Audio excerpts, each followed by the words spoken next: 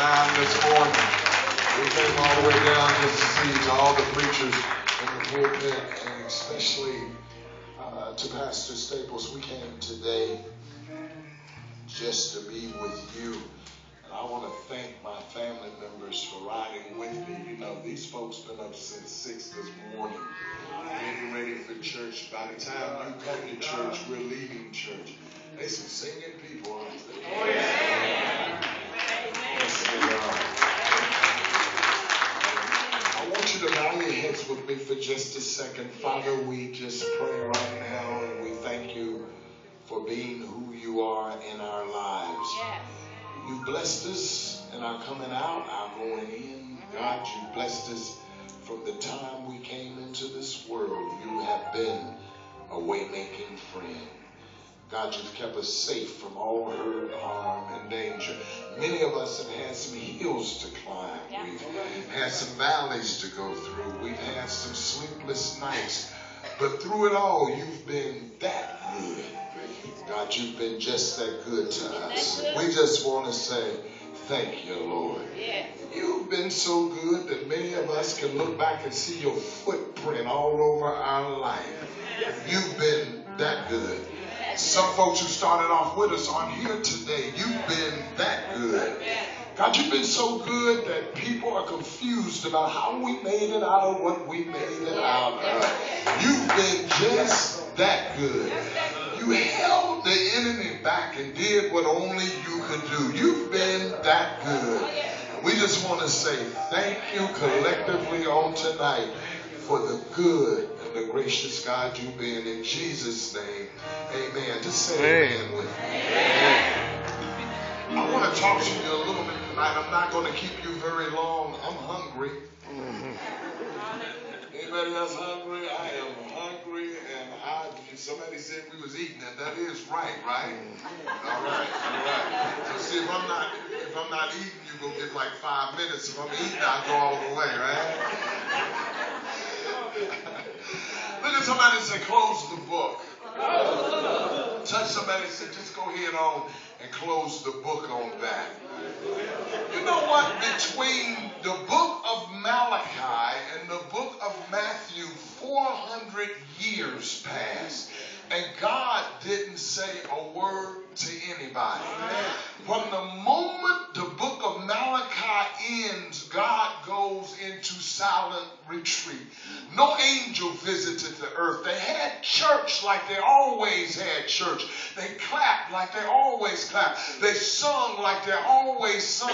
But God didn't even bother to show up. They gave the offering and built temples, and they did all those wonderful things. They elevated people in church. The choir sung, the ushers ushered, but God didn't say a word. He didn't even bother to show up. And the last thing he said was in the book of Malachi, and 400 years were passed before God would say anything. And let me tell you something. Anytime God gets quiet, something powerful is about to happen. I came to let somebody know that you think God didn't get quiet in your life. It's only because he's planning something bigger than you can even imagine. And when God gets quiet, he's going to birth something that has never been seen before. God found himself in a dilemma. What would he do when Adam fell? Certainly, Abraham would be the man to bring us back to God. But when Abraham got down to Egypt, he went on and told a lie. God got quiet.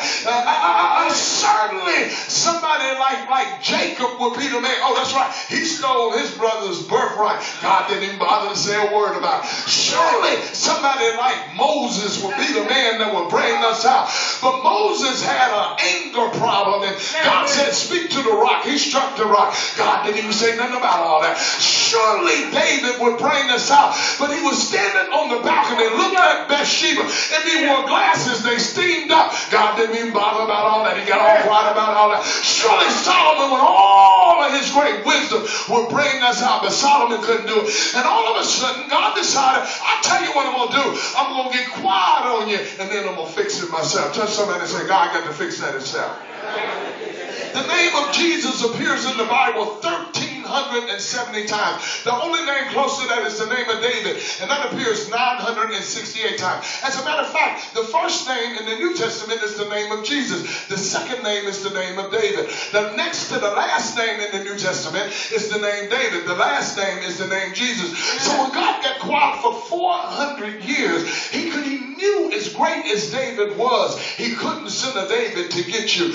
As great as Abraham was, Abraham couldn't get the job done. I know that Noah built a ship in a desert and it had never rained before, and he preached about something that nobody understood, but God didn't send Noah to get you.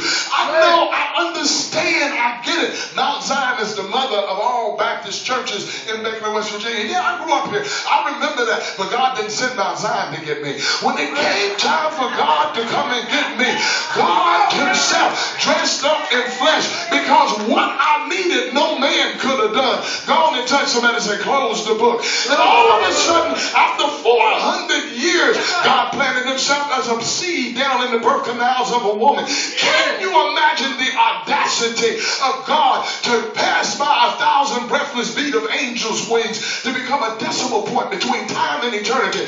And God himself steps out and says, I know what I'll do. I'll come and get you all by myself. And can you imagine Mary delivering something that turned around and delivered her? Only God could be that off the chain. Touch somebody and say, close the book. God grows up as a baby. He has to be breastfed. His diapers has to be changed. God had to be potty trained. Can you imagine somebody potty training God? I mean, come on. Somebody had to wake up with God at night and burp it. Somebody had to wake up at God at night and change it. Can you imagine what that felt like for Mary? Looking in the face of God. God has become a baby. All the angels in heaven must have held their breath. All the demons in hell must have wondered. God has went completely out of his mind. He has put himself in harm's way. You mean to tell me that God laid himself down in a manger? All we got to do to take over now is kill God. Tell somebody, close the book on that.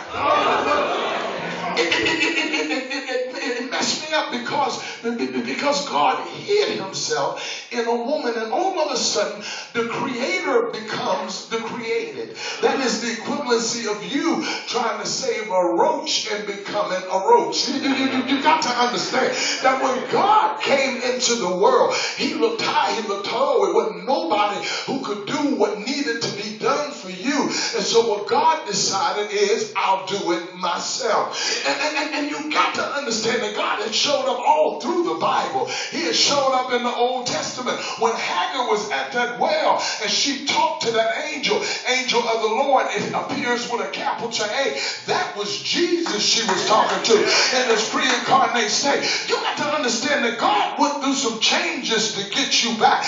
God went through some changes. If you read Genesis chapter 8 verse 4, when the storm was over and Noah came out the boat, he would found himself on a place called Mount Ararat. And the word Ararat means to reverse the curse. Isn't it interesting that when Noah got off the boat, the Bible gives you the date that he got off the boat.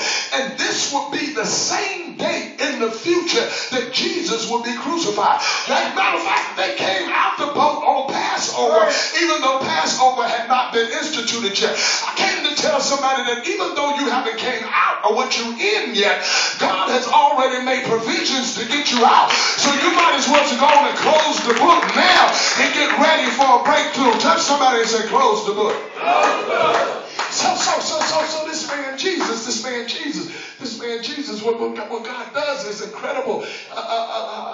They know that Jesus is a baby. So the wise men, they come from the east, and Herod wants to kill him. And God takes Jesus and hides him in Egypt. Maybe I want to talk to this side of the room. He hides him in the place that he called his people out of. I'm talking about years ago. He hid him in Egypt. He sent him to the place where his people had begged to get out of.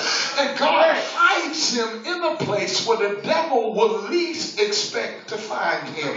I'm here to tell you that some of us, God was hid it in us when we were walking around doing everything that we were big enough to do. And the only way you escape is the devil never expected to find God not in somebody like you, not somebody that drunk as much Wild Irish Rose as you drunk. Certainly God can't use you. Certainly God can't use somebody whose life has been like your life has been. Certainly God can't use you. Tell somebody, close the book on that. So all of a sudden, 400 years pass, and here comes God, and he starts talking real crazy. He shows up at the temple where ain't no action been going on for 400 years. You ever been sitting up in church and people doing the same old thing every week after week? And really, quite frankly, you coming to church, you're putting your money in because you know it's the right thing to do. But you really want to get up and scream, when is something going to happen up in that place? Have you ever felt like that? Have you ever felt like I'm sick of the same old songs? I'm sick of the same one. I came out today to see God heal somebody. I came out today to see God deliver somebody. I came out to see God save somebody. I came out to hear a real word from the Lord. I'm sick of the same old thing week after week, and God ain't saying nothing. You ever prayed and asked God to turn your situation around, and God just don't say nothing? You prayed, you got in the prayer line, you have people to lay hands on you, you've been prophesied to, everything is worked out, and God still ain't said nothing. You get so much oil on you, you slide right on out to church, but God ain't said a word to you. Come on, God still ain't said nothing. Tell somebody, close the book on that. And so according to the word of God, now he's born of a virgin, but the first time that God releases a word, he sends the angel down to see Zachariah. Now this is a man that has gotten old. Him and his wife had wanted to have children, but they are well past childbearing years. And the angel comes down, and Zachariah is working in the temple. And the angel tells Zachariah exactly what's about to take place. But some stuff, sometimes we've been in a bad way for so long that we don't even believe that nothing good's going to come out of what we've been in. Touch somebody and say, something good didn't really come out of me. Just go and tell somebody. Say, if you've been through what I've been through, you'd understand that I'm due a blessing. Just go and tell somebody. Don't be afraid to tell somebody, it's my turn to get blessed. You don't know what it took for me to get here. You don't know how long God's been silent in my life. And he's promised me that it is my turn for a blessing. Touch 3 people and say, it's my turn. Tell them, be careful how you treat me because it's going to be an overflow. Be careful how you talk about me because you just might need me. Honey, I know I've been sitting here broken and jumping turkey for 20 years. But God told me that it is my season. It is my time. It is my healing. It is my deliverance. And I'm closing the book on yesterday. Tell somebody, close the book. Well, this man, Jesus, see, you got to be careful how you look at this man because he wasn't no ordinary man. I know how the church look at Jesus. The church look at it like, we got to be decent and in order. But I came to let you know that when Jesus showed up, everything got indecent and out of order because when Jesus showed up, he upset the norm. He jacked up all of their theology. He knocked out. He took the Baptists off the church. He took the holiness off the church. He took the Methodists off the church. He took the Catholic off the church. He showed up all by himself. Dead people got up and started walking when he showed up. Crippled people started walking. Can you imagine somebody like Jesus? He'd have put the liquor store out of business. The boy turned water to wine. You know, this boy was off the chain.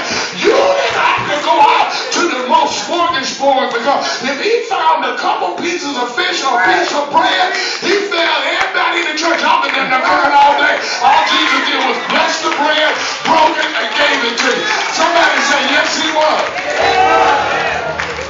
This boy upset the status quo because folk didn't really like him because whenever he showed up and something off the chain was about to happen.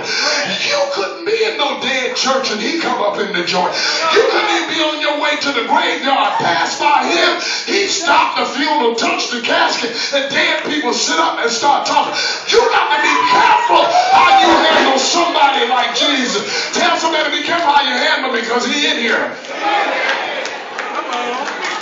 This boy, there was something about him.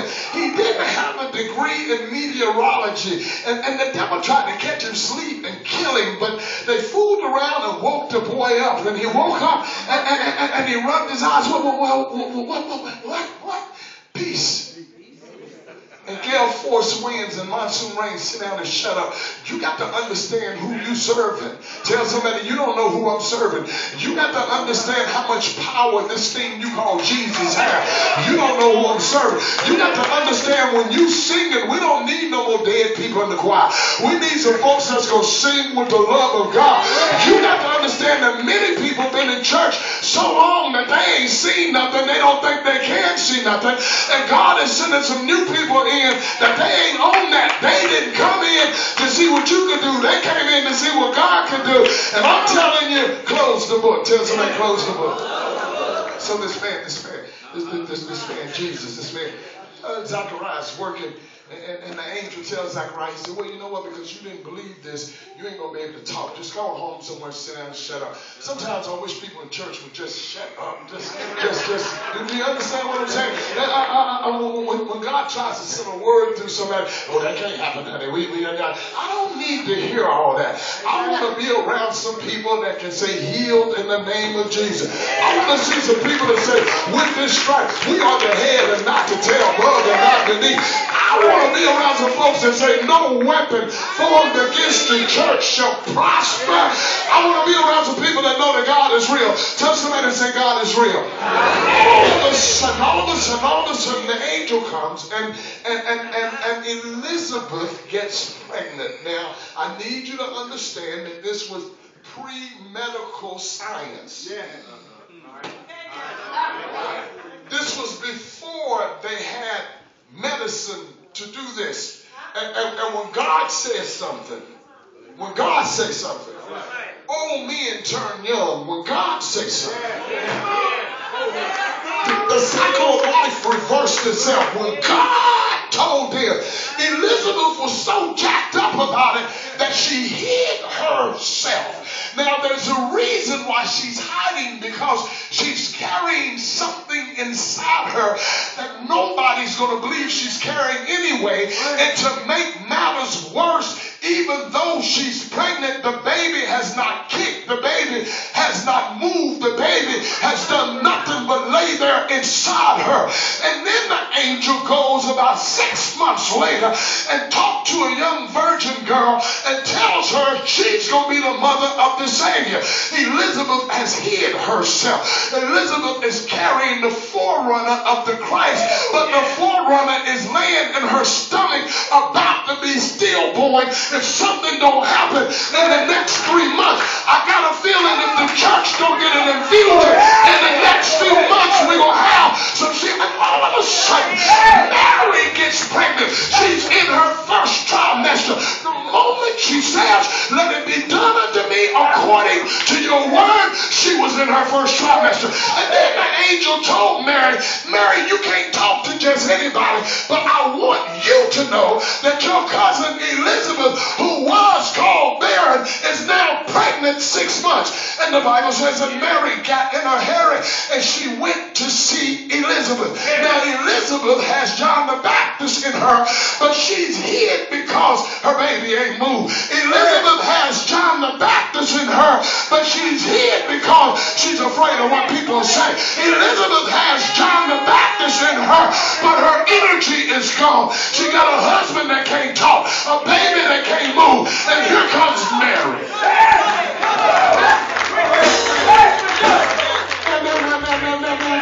Now tell somebody, close the book. I'm going to get to that. Now, you got to understand that the Bible says that Mary went to the hill country and she finds Elizabeth. So that means that she went to her cousin's house. She knocked on the door. Elizabeth is hid. So Zacharias opened the door, but he can't say nothing. Elizabeth is hid because she can't do nothing.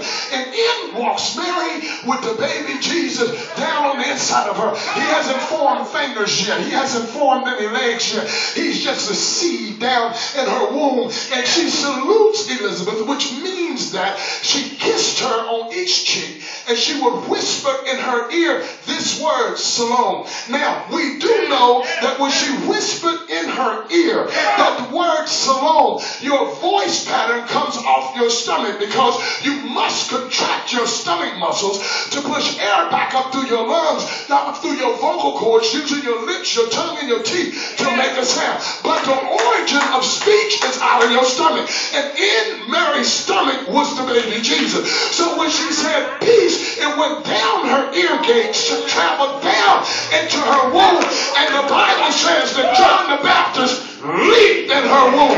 I'm telling you that what God is getting ready to do for the church, somebody ought to leap up on credit and tell God thank you.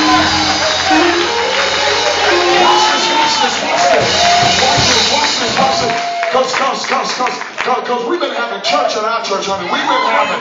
I'm telling y'all. I came to Barringer, West Virginia a couple of weeks ago, and my brother and I agreed, and I told our church, I said, now listen, at 9 o'clock, at 9:45, 10:45 this morning, it's some people in Barringer, West Virginia that's counting on us to praise God. I gave my word that we would praise God with them at this time, and God blessed us so much that I told them in Bible study on Tuesday night, I said, don't tell the people that's not here, but at 9 o'clock in the morning, we're going to lose our mind, because we're tired of people being broke in our church. We're tired of people being sick in our church. We're tired of people being depressed and tired of people being angry. Touch somebody and say, close the book. Let me get on time. So all of a sudden,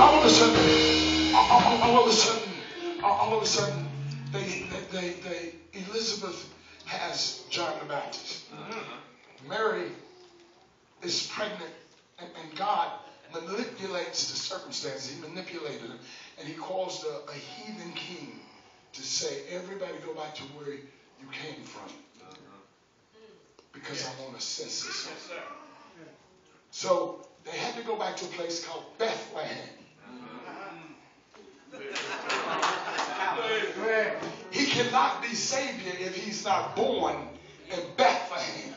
Look at somebody and say, God has put you in the circumstances you in to get you to your blessed place. Go ahead on and tell somebody. You think you're in bad circumstances. Well, let me fast forward, because I'm out of time and I got to get on the highway. Let me fast forward. So he's born in Bethlehem. He's born in a barn, but where else should the lamb be born at? They put him in a manger, in a feeding trough. Now, I believe had he been born in the palace, somebody would have told you that you ain't good enough to have him. But he was born in a place reserved for animals. Now, here's the thing. When they went to that inn, did you know that David had once owned the place where they said the son of David could not be born at? And many of you don't even realize the devil is denying you what God has already said is yours. And the only thing you have to do, you don't have to fight hard, but you got to stand up and refuse to allow the enemy to do what he's doing in your life. Touch somebody and say, close the book. I'm going to get there. Wasn't enough room for him. He's born in the barn. All this is cool. Wise men come. All that stuff is cool. All that stuff. It really looks good, doesn't it? Then all of a sudden, he grows up. Hey, all right? You got to get this. I need to come down here. Is that all right? Yes, sir. The boy grows up a carpenter. Yeah.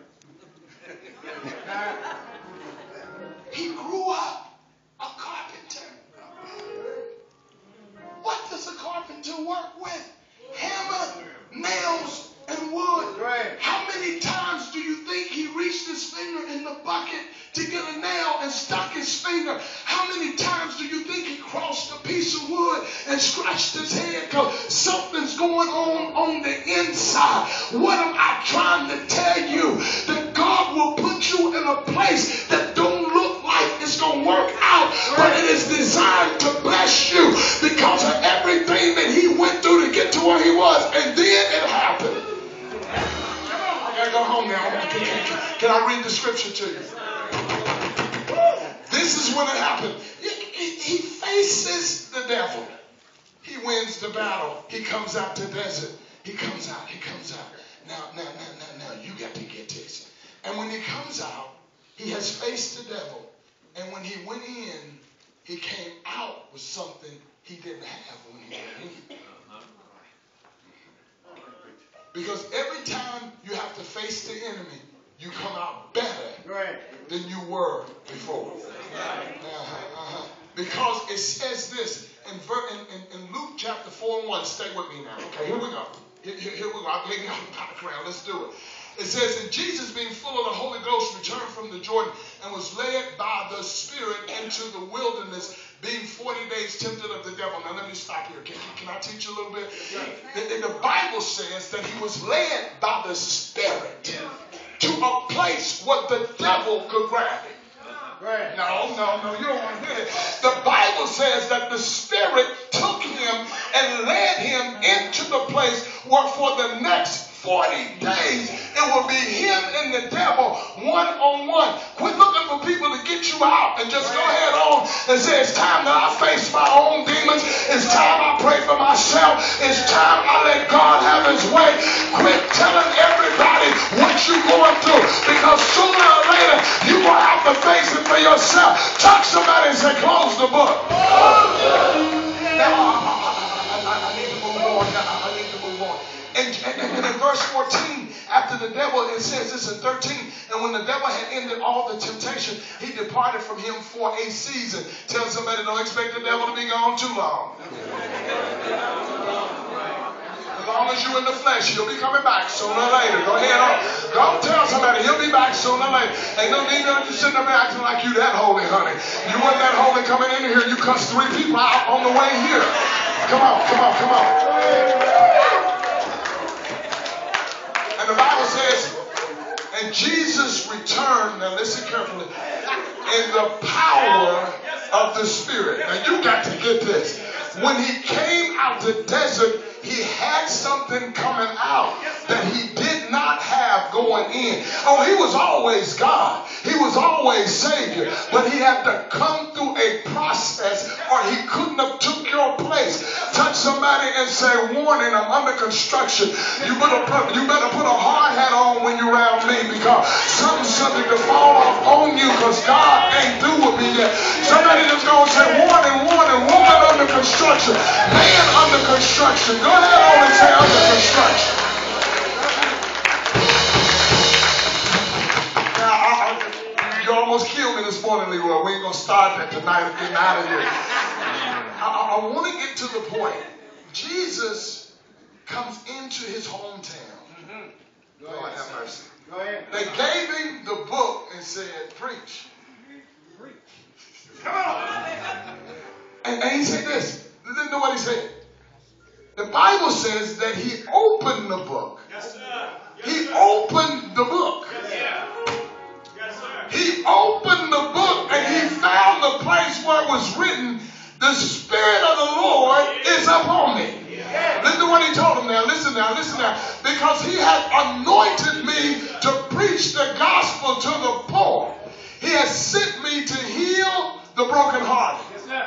To preach deliverance to the captives, the recovering of sight to the blind, to set at liberty them that are bruised, to preach the acceptable year of the Lord. And he was supposed to talk about the vengeance of God, but then the Bible says, and he closed. The Bible says, and he closed the book. Do you realize there's a reason why he shut the book? He shut the book because vengeance don't happen until the second coming of the Savior. And while we're under the dispensation of grace, you better take full advantage of the time you have. I came to tell you that you need to close the book on who you don't like at church. You need to close the book on not tithing. You need to close the book on talking about other people. You need to close the book on putting your nose where it don't belong. God sent me to tell you, shut that book. Tell somebody, shut the book.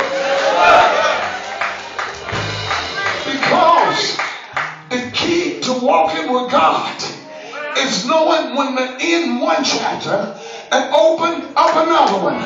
And until you can learn how to shut the book, no matter how much the enemy bring up your past, if God has put it under the blood, you need to close the book. I don't care where you been, who you lay down with, who you got up with. If God said it's behind you, close the book.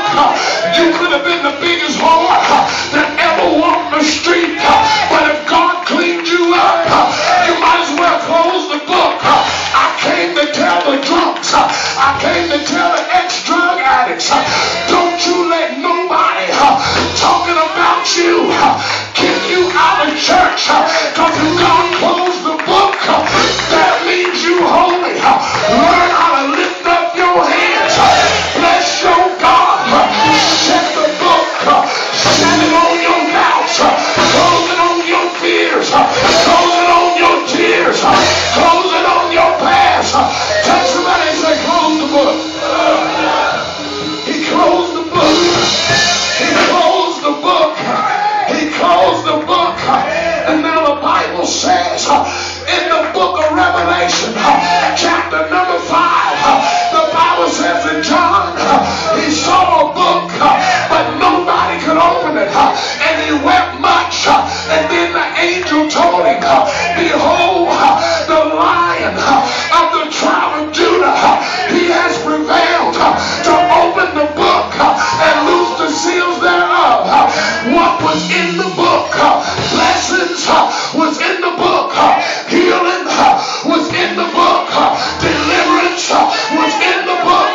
The Lion of the tribe of Judah, he has prevailed. He can open the book. It is your turn. It is your season. No matter what nobody think, God said, close the book on your past, and I'll open a new chapter in your future. Tell somebody and say, close the book.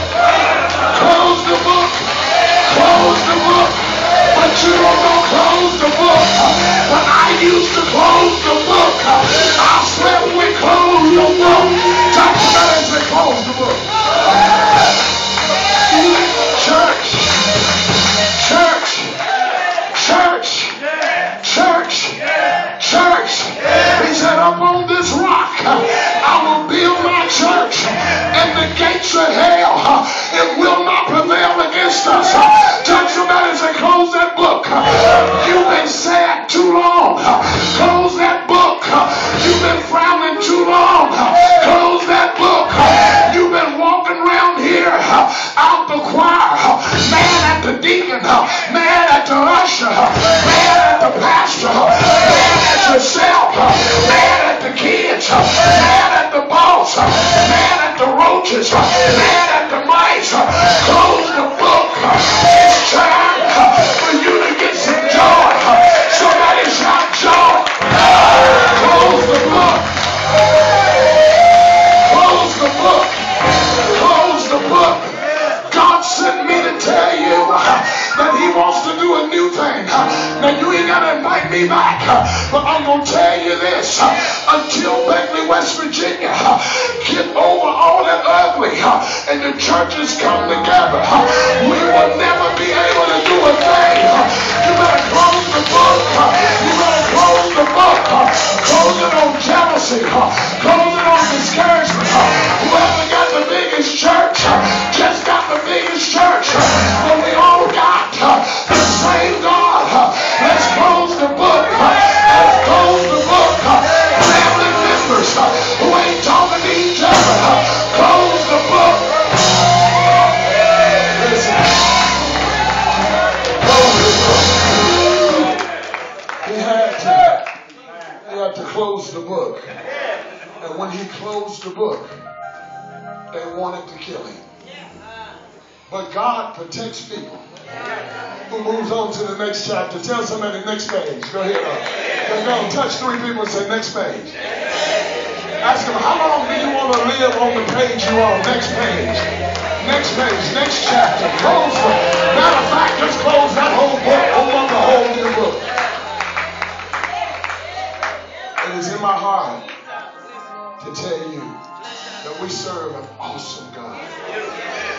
is a mighty good God. We've been up all day, and believe me, I'm tired.